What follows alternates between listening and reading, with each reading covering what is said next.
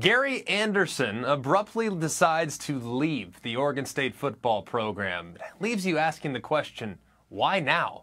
Well, you look at Oregon State, and in his tenure, they have not progressed whatsoever. 7-23 mark, one of the worst teams in the Pac-12, and frankly, they're not even competitive. It makes sense to go right now, especially considering the fact that Oregon State's operating in a little bit of an uphill climb, understanding the difficulties of fielding a competitive program in Corvallis. So they get a head start now on the potential pool of candidates as they move forward. And one of those candidates might be Mike Riley, the former Oregon State head coach who has come under fire at Nebraska.